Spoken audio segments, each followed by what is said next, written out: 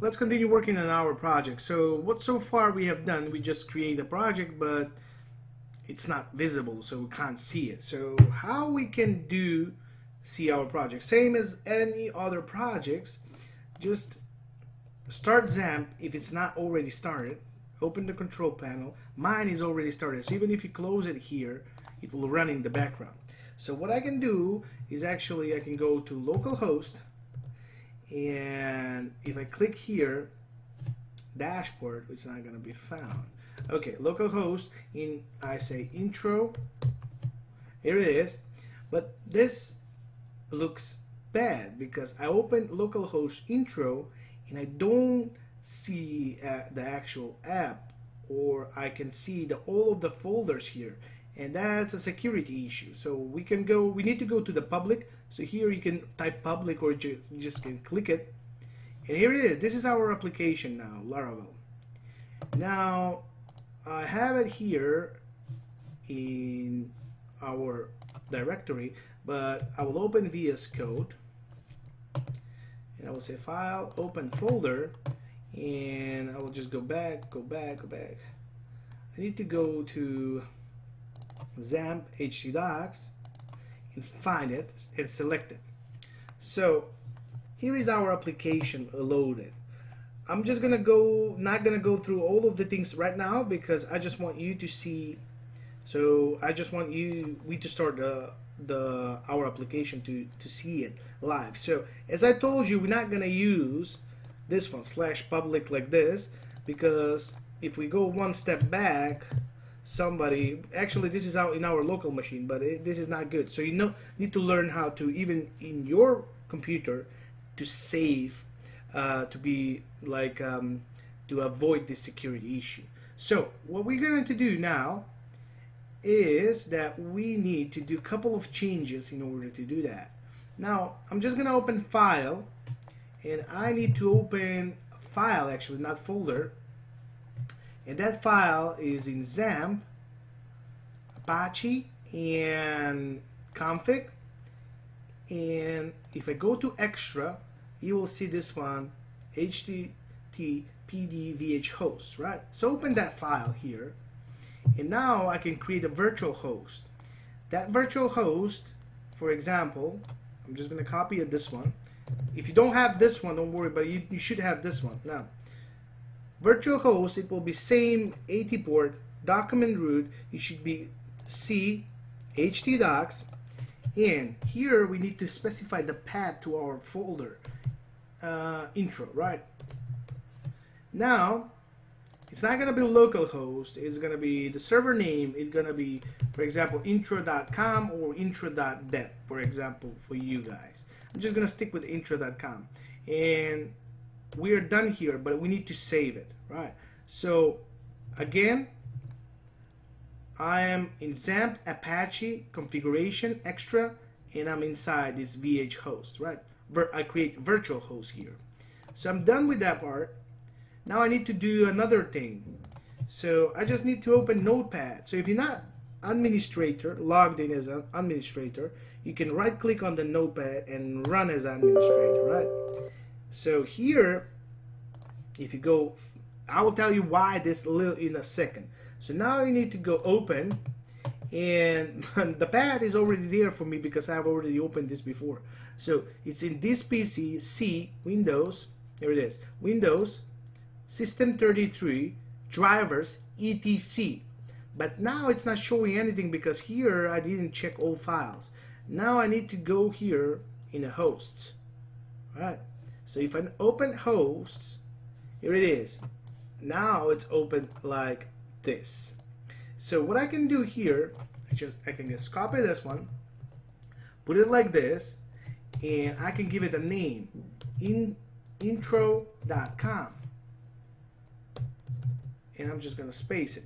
Now why somebody will say, okay, why we did this, why we did open it in so this file contains the mapping IP address to host names, right? So this is what we're creating.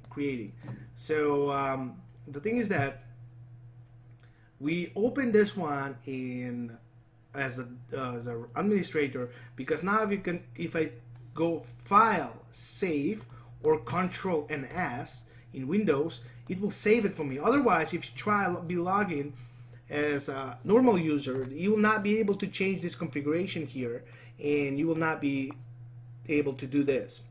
Now, one more thing that we need to do is, so for me, it's taking, it shouldn't be like this. So if I'm just gonna close this one part now. Now here, why do I have two? Now I need to stop this to stop, and I'm just gonna quit it. By the way, what's happening? I do have two, right?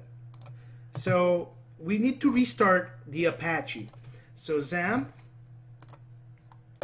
and by the way, now if I try to go to localhost only, see what's happening, because we don't have Apache anymore. We don't have the XAMPP. Apache started, so I'm gonna have error, right? Unable to connect. So if I go start here and start it again, now if I just restart it, it shoot me to the dashboard, but that was not the idea. So was intro.com.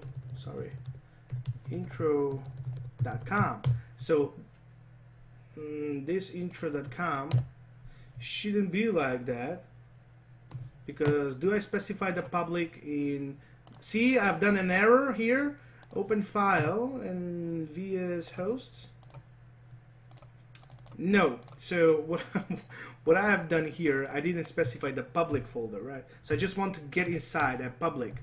So this is my mistake, so I'm sorry about this, but you should go inside intro and public. Now I'm just gonna save it, and this might not work because I need to restart it, the services again. So what I'm going to do, I'm going to go back in Apache, stop it. I'm just gonna quit it, by the way. And here, if I try to load it, it will not work anymore, right? Just wait, because the XAMPP, the Apache server is not started. Now I'm just gonna go again, start it, and let's hopefully I'm gonna be able, here it is. I can now will not be able to see all the folders. I'm just directly there. So two things we have done. Just gonna close this part. In HTTP VH hosts, I'm inside C, XAMPP, Apache. So locate where your Apache installation is, configuration extra, and this part. Now create another virtual host that will be, must be the name of your folder. For example, if you have I don't know, block, it should be block/public. So you want to get, actually you want to get inside this folder here and inside this path. So you need to have this path. That's why it wasn't working for me.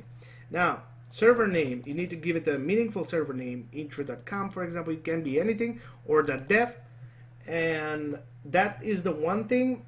Also, what we have done is I open the notepad as an administrator, file, open, and I open this path here. But I couldn't see anything because I need to click all files and I need to host. I need to create a host here. So what I did, I just called intro.com, and that's pretty much it. So this been like this for a while, so I'm not sure it's gonna change in future, but if you do have any problems, do this, let me know, so I will see what's another solution is. Now I'm done with this.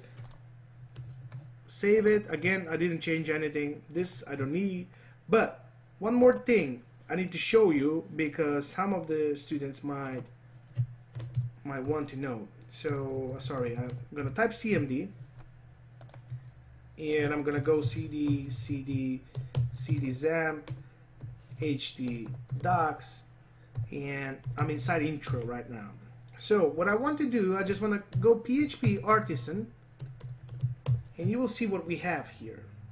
Now PHP Artisan, where was it? Serve. Here it is, serve. This is available command, the serve the application of the PHP development server. So we can just call PHP Artisan serve, and look what will happen. Laravel development server started, and it gives us this URL here.